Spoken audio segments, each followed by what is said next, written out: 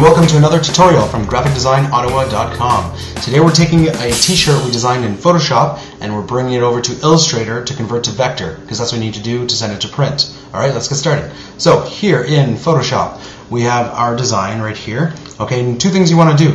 You want to make sure it's flattened, okay, so all your layers flatten to one single layer, and make sure you have a background. So this is a two-color shirt, white and blue, printed on a black color shirt. So I want that black color in there. Okay, now select the whole thing, copy, bring that into Illustrator, paste.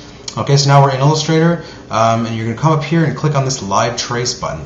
Now don't worry if it gets rid of part of your design, don't worry about that, we're going to fix that right now. Click on Tracing Option dialog up here, okay, Mode, Color, and Max Colors. As we mentioned before, we've got the black background colors, so currently our t-shirt is 3 colors, but we'll take care of that. Okay, so Max Colors 3, click Trace, boom, there it is, and it is now vector. We're going to click on Expand, and by clicking that, what's going to happen now is we got all our vector points here. Perfect, okay? Now, click on the Direct Selection tool, click the black, your background color, go to Select, Same, Fill Color, that's going to select all the black, and just delete that.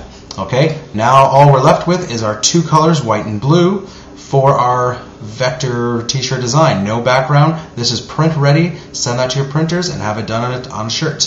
And as you can see, I'm wearing this same shirt right now, so it is a tested method.